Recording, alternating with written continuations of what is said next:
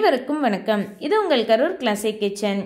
இன்னைக்கு இந்த வீடியோவில் நம்ம பார்க்க போகிறது எங்கள் கோயிலில் நடந்த முப்பூச விழாவோட ஒரு தொகுப்பு.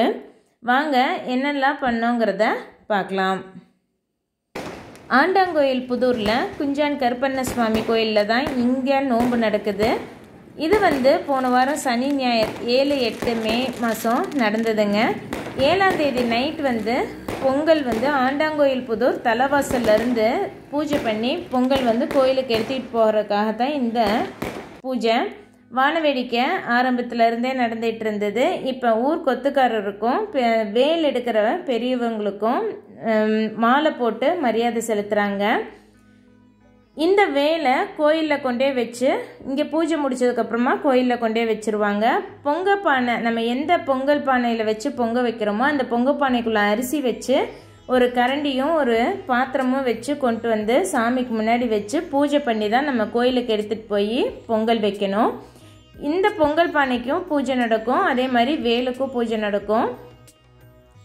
இந்த கோயில் குடிப்பாட்டுக்காரங்க பண்ணக்கூட்டத்துக்காரங்களுக்கு தான் இந்த நோன்பு. இந்த கோயிலுக்கு யாரெல்லாம் வரி கட்டுறாங்களோ அவங்க எல்லாருமே பொங்கல் வைப்பாங்க. மெயினாக ஆண்டாங்கோயில் புதூரில் இருக்கிறவங்க, குளத்துப்பாளையமில் இருக்கவங்க, அதே மாதிரி மற்ற ஊர்களில் இருக்கிற வரி கொடுக்குறவங்களும் பொங்கல் கொண்டு வருவாங்க. எல்லா ஊரில் இருந்தும் பொங்கல் கொண்டு வந்ததுக்கப்புறம் தான் பூஜையவே ஆரம்பிப்பாங்க. கோயம்பள்ளி, செல்லிப்பாளையம், ரங்கபாளையம், புலியூர் சுற்றி இருக்கிற கிராமத்தில் ஒரு பக்கமும் யாரெல்லாம் இந்த கோயிலுக்கு வரி கொடுக்குறாங்களோ அவங்க எல்லாருமே பொங்கல் பானை கொண்டு வச்சதுக்கப்புறம் பூஜை ஆரம்பிப்பாங்க. வேலுக்கு பூஜை பண்ணிவிட்டு அதுக்கப்புறமா பொங்கல் பானைக்கெல்லாம் நீர் வழுவி எல்லா பூஜையும் முடித்ததுக்கப்புறமா இங்கேருந்து பொங்கல் எடுத்துக்கிட்டு கோயிலுக்கு நடந்தே போய் பொங்க வைக்கணும். நைட்டு 10 மணி ஆகிடுங்க இந்த பூஜை ஆரம்பிக்கிறதுக்கு. 12 மணிக்கு மேலே தான் கோயிலில் கொண்டுட்டு போய் பொங்க வச்சுட்டு அதுக்கப்புறம் முப்பூசை நடக்கும்.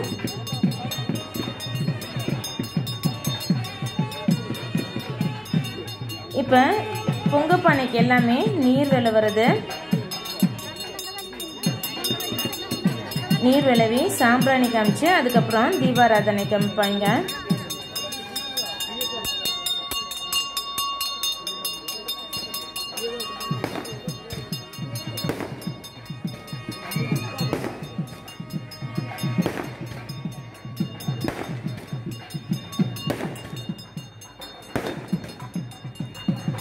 பூஜை முடிகிற வரைக்குமே வானவேடிக்கை எல்லா பக்கமுமே நல்லாவே இருந்தது. இப்போ பொங்க பானைக்கெல்லாம் நீர் விளவி தீபாராதனை காமிக்கிறதுன்னு சொன்னேன்ல, நீர் விளவி சாம்பிராணி காமிச்சாச்சு. நீ அடுத்து வேலுக்கு தீபாராதனை காமிச்சிட்டு அதே மாதிரி பொங்க பானைக்கு எல்லாத்துக்கும் தீபாராதனை காமிப்பாங்க.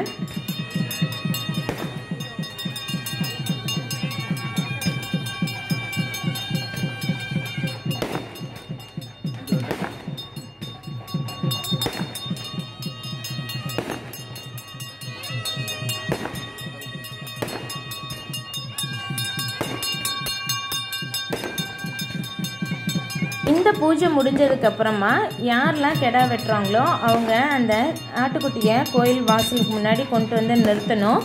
இந்த வேல் வச்சு பூஜை செய்கிற இடத்துலையும் கெடாய்க்கு தண்ணி தெளித்து துளுக்க விடுவாங்க.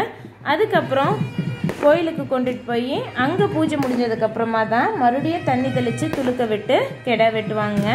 ஃபஸ்ட்டு ஊர் பொதுவில் ஒரு கெடாய் வெட்டுவாங்க, அதுக்கு தான் தண்ணி தெளிப்பாங்க.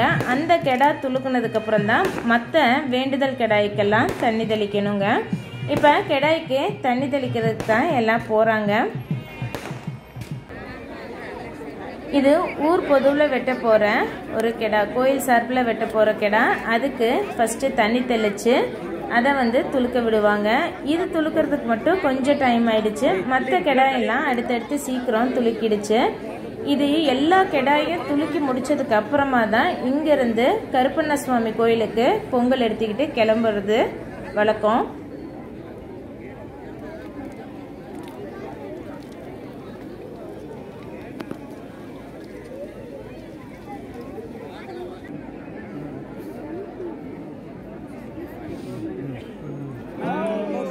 கோயில் கெடா துளுக்கிடுச்சுங்க. நீ அடுத்து மற்ற கெடாய்க்கெல்லாமும் தண்ணி போட்டு எல்லாம் துளுக்குனதுக்கப்புறமா வேலுக்கு மறுபூசை செஞ்சு இந்த வேலை எடுத்துக்கிட்டு போகிறதுக்காக தீபாராதனை காமிக்கிறாங்க.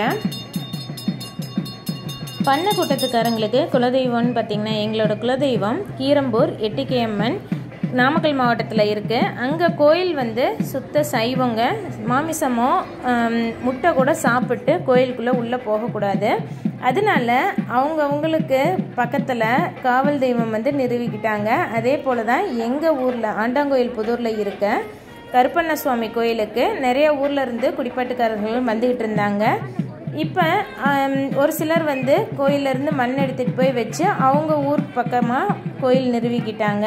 இங்கே ஆண்டாங்கோயில் புதூரில் இருக்க கருப்பண்ண சுவாமி கோயிலுக்கு யாரெல்லாம் வருவாங்கன்னு பார்த்தீங்கன்னா ஆண்டாங்கோயில் புதூர், வாங்கப்பாளையம், புலியூர் கொளத்துப்பாளையம், கோயம்பள்ளி செல்லிப்பாளையம், புலியூர் பக்கத்தில் இருக்கிற சின்ன சின்ன கிராமம் வீராக்கியம் அந்த மாதிரி கிராமங்களில் இருக்கிற குடிப்பாட்டுக்காரர்களும் வரி கொடுத்து இந்த கோயிலுக்கு பொங்க வைக்கிறதுக்கு வருவாங்க. இந்த சாட்டில் மட்டும்தான் கெடா பொங்கல் சீர் வாங்குவாங்க.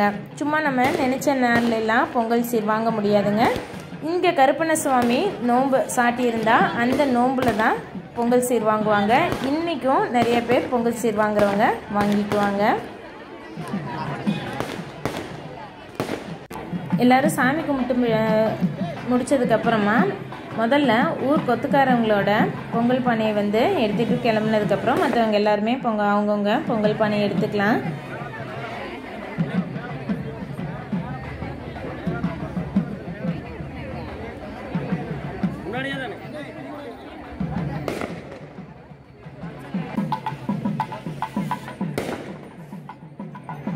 பங்காளி வீட்டில் இருக்கிறதுலே பெரியவங்க வந்து இந்த வேல் வந்து எடுத்துக்கிட்டு கோயிலுக்கு நடந்தே வருவாங்க. வேல் அவங்க எடுத்துட்டாங்க. இவங்க வேல் எடுத்ததுக்கப்புறமா மற்றவங்க எல்லாம் பொங்கப்பானையை எடுத்துக்கிட்டு நீ கோயிலுக்கு கிளம்புறது தாங்க.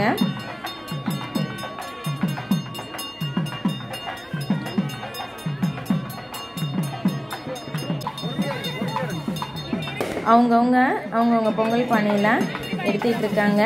நீ இதை எடுத்துக்கிட்டு கோயிலுக்கு எல்லாருமே நடந்தே தான் போகணும். நடந்து போகிற தூரத்தில் தான் ஆண்டாங்கோயில் புதூர் தலைவாசல்லேருந்து குஞ்சான் கருப்பண்ண சுவாமி கோயிலுக்கு நடந்து போகிற தூரத்தில் தான் கோயில் இருக்குங்க. வேல் எடுத்துகிட்டு கிளம்புறதுக்கு முன்னாடி இங்கே ஒரு செதற தேங்காய் உடைப்பாங்க. அதே மாதிரி கோயில்கிட்ட போய் கோயிலுக்குள்ளே உள்ளே போகிறப்போ ஒரு செதற தேங்காய் உடைச்சி தான் கோயிலுக்குள்ளே உள்ளே போவாங்க.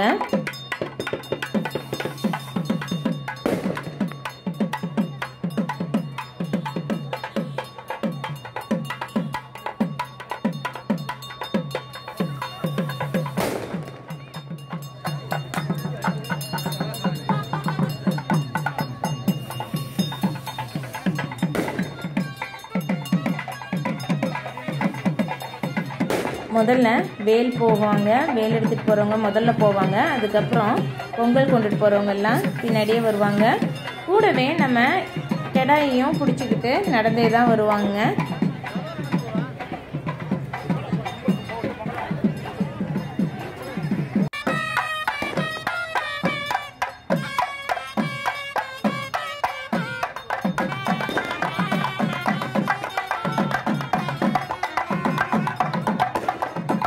எல்லாருமே 2 பொங்கல் வைப்பாங்க. ஒரு வெண்பொங்கல், ஒரு சக்கரை பொங்கல். ஒத்த பொங்கல் வைக்கக்கூடாதுன்னு சொல்லுவாங்க. அதனால் ஒரு வெண்பொங்கல், ஒரு சக்கரை பொங்கல் வைப்பாங்க.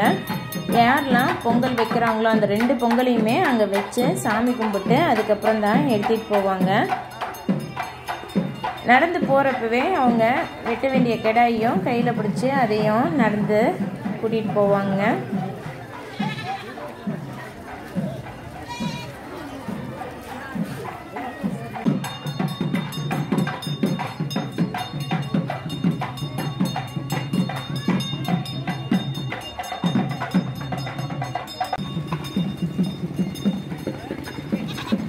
கோயிலுக்கு போகிற ரோட்டுக்கு வந்து சேர்ந்தாச்சு.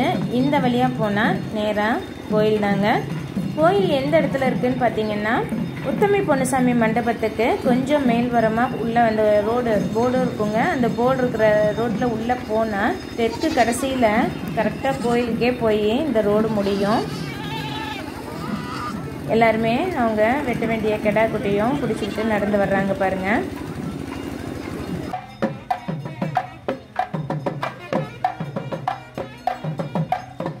நைட்டு நாங்கள் கோயிலுக்கு கிளம்பும் போதே மணி 10க்கு மேலே ஆயிடுச்சு. கோயிலுக்கு போய் பொங்கல் வச்சு பூஜையெல்லாம் முடிக்கும்போது 12:30க்கு மேலே ஆயிடுச்சுங்க. கோயில் வாசலுக்கு வந்தாச்சு. நுழைவாயிலில் அதே மாதிரி செதர் தேங்காய் உடைச்சதுக்கப்புறம் தான் வேல் உள்ளே போகணும்.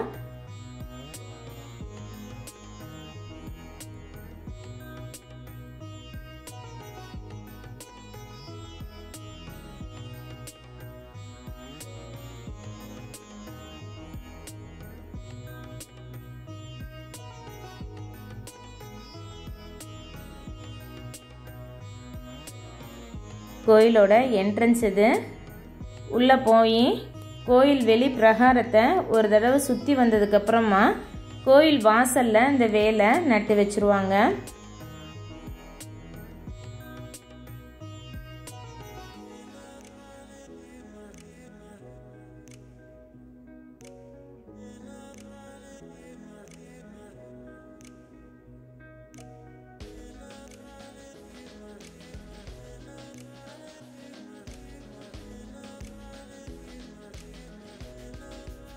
கோயிலை சுற்றி வந்து அதுக்கப்புறம் கோயிலுக்கு 2 பக்கமும் கிழவரும் வடவரும் தெம்பரம் 2 பக்கமும் கல் வச்சு தண்ணியெல்லாம் ஏற்பாடு பண்ணியிருந்தாங்க. எல்லாருமே அந்த சைடு பொங்க வைக்கிறதுக்கு ரெடி பண்ணிக்கலாம். விறகு மட்டும் நம்ம எடுத்துகிட்டு வந்து வீட்டில் இருந்து பொங்க வைக்கணும். இப்போ பாப்பாவும் எங்கள் அத்தையும் பொங்கல் பானைக்கு பொங்கல் வைக்கிறதுக்கு ரெடி பண்ணிகிட்டு இருக்காங்க. நான் வந்து அரிசி களைஞ்சு தண்ணி எடுத்துகிட்டு வந்துட்டேங்க. எல்லாருமே அங்கங்கே கல் கூட்டி பொங்கல் வைக்கிறாங்க பாருங்கள்.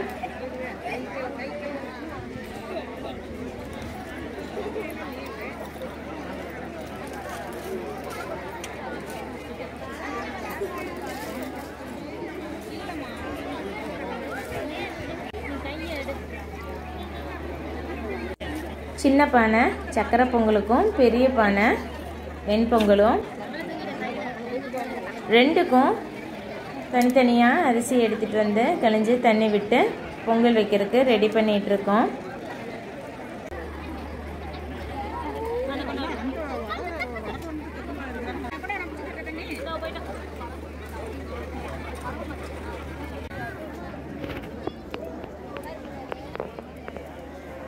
பரவாயில்ல.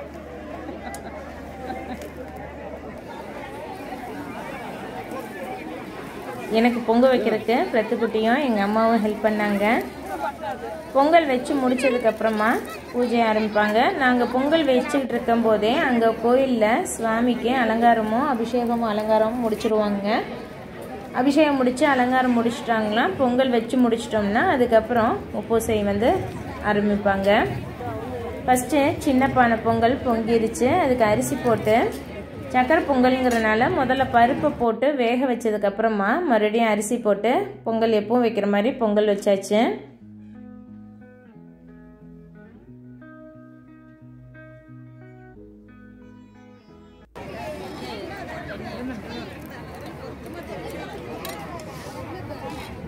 பொங்கலுக்கு தேவையான ஜாமான் எல்லாமே வீட்டில் இருந்தே எடுத்துகிட்டு வந்தாச்சுங்க.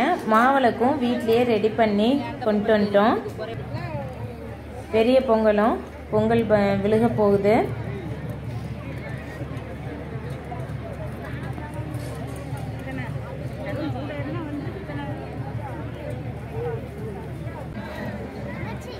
ரெண்டு பொங்கலும் நல்லா பொங்கிருச்சுங்க.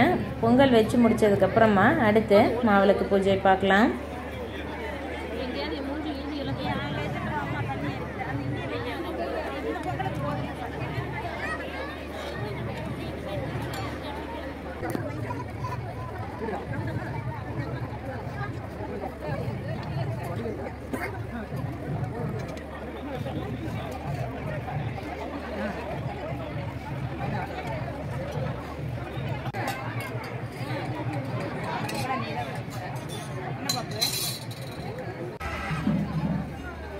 வெண்பொங்கல் ரெடி ஆயிடுச்சுங்க. சக்கரை பொங்கலுக்கும் பருப்பும் அரிசியும் வெந்துருச்சு. இப்போ வெல்லம் போட்டு கடைசியாக வெல்லம் எல்லாம் கரைஞ்சி ஒன்றா கலந்து வந்ததுக்கப்புறமா நெய்யில் முந்திரி வீட்டிலே வறுத்து எடுத்து வச்சுட்டு வந்திருக்கோம். அதையும் சேர்த்திட்டு நெய் விட்டு கிளறி எடுக்கணும்னா சக்கரை பொங்கலும் ரெடி ஆகிடும்.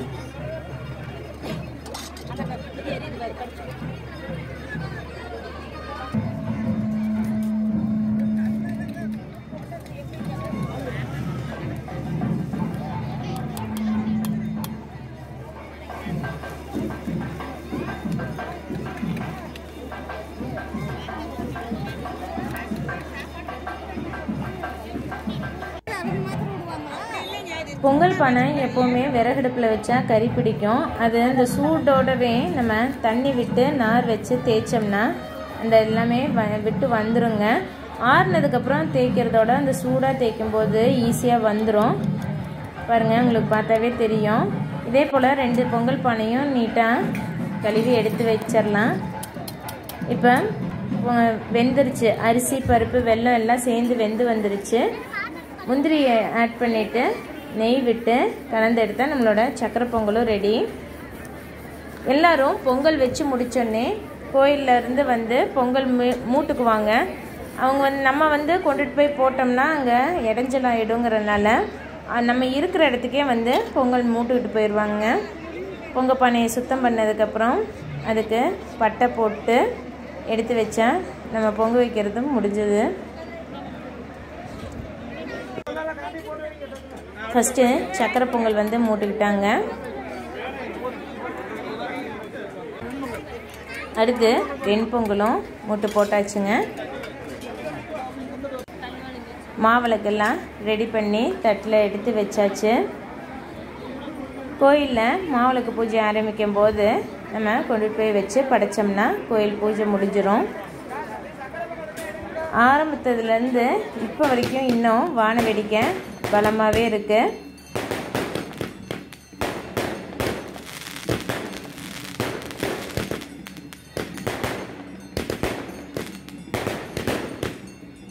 உப்பூசையில் கோயிலில் சுவாமிக்கு ஆடு, கோழி, பன்னி 3 காணிக்கை கொடுத்ததுக்கப்புறமா வேண்டுதல் கெடா வெட்டுறவங்க வெட்டுவாங்க, அடசல் போடுறவங்க கோழி அறுத்துக்குவாங்க.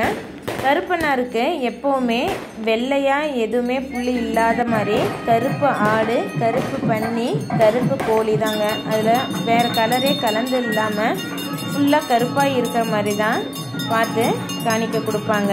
இப்போ பூஜை ஆரம்பிச்சிருச்சு. அபிஷேகம் முடிஞ்சு சாமிக்கு அலங்காரம் பண்ணிவிட்டு வெளியே இருக்க குதிரைக்கும் துவாரபாலகர், துவாரபாலகி, பலிபீடம், வெளியே வச்சுருக்க வேல் இதுக்கெல்லாம் பூஜை முடிச்சுட்டு உள்ள சாமிக்கு தீபாரதனை காமிச்சதுக்கப்புறமா மாவிளக்கு பூஜை பண்ணுவாங்க. இப்போ அந்த பூஜை தான் நடந்துகிட்ருக்கு.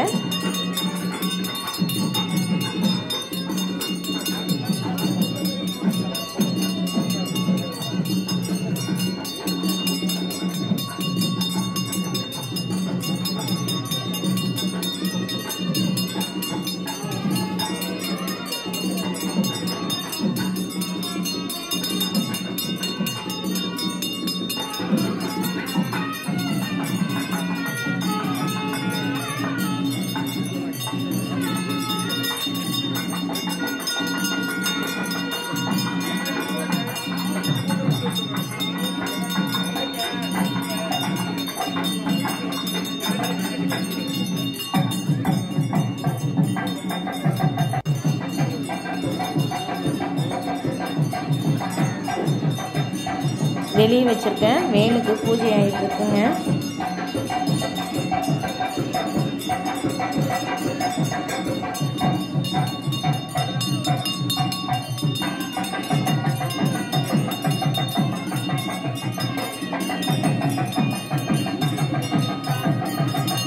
சனிக்கிழமை நைட்டும் ஞாயிற்றுக்கிழமை காலையிலையும் கோயிலில் வர்ற எல்லாத்துக்குமே அன்னதானம் சிறப்பான முறையில் ஏற்பாடு செஞ்சுருந்தாங்க.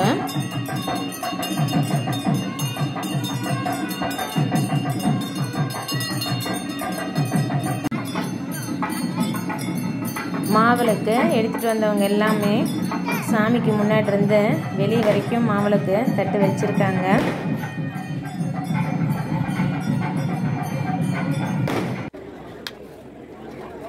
தேங்காய் உடைச்சதுக்கப்புறமா மாவிளக்கு பூஜை ஆரம்பிக்கிறாங்க.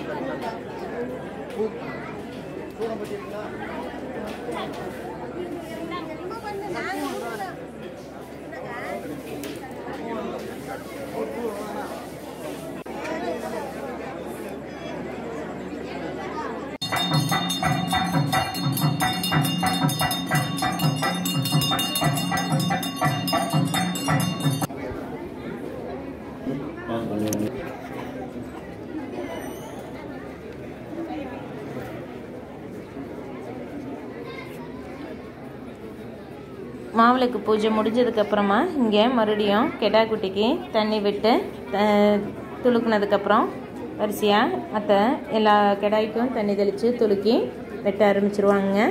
இங்கேயும் ஃபஸ்ட்டு கோயில் பொது கெடாவுக்கு தான் தண்ணி தெளிப்பாங்க. தீபாரதனத்தில் காமிச்சு தீர்த்தம் விட்டாங்க. பூஜை எல்லாமே முடிஞ்சது.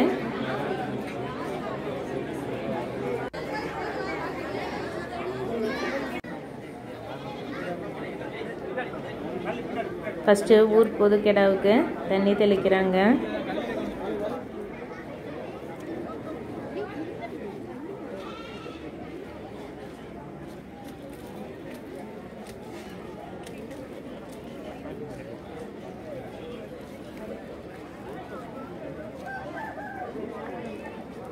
இந்த கெடா துளுக்குனதுக்கப்புறம் மற்ற கெடாய்க்கெலாம் தண்ணி தெளித்து வரிசையாக எல்லாமே வேலையை முடிச்சிட்டா கோயில் பூஜை முடிஞ்சதுங்க. பூஜையெல்லாம் முடிஞ்சதுக்கப்புறமா ஞாயிற்றுக்கிழமை வீட்டில் கறி விருந்துங்க. அதுக்கு ஆம்லெட், தலை குடல் பொரியல், மட்டன் வறுவல், சிக்கன் வறுவல், ஸ்வீட்டுக்கு ஜிலேபி, மட்டன் பிரியாணி, தயிர் பச்சடி, மட்டன் குழம்பு, சிக்கன் குழம்பு, ரசம், தயிர் வச்சு விருந்து முடிச்சாச்சுங்க.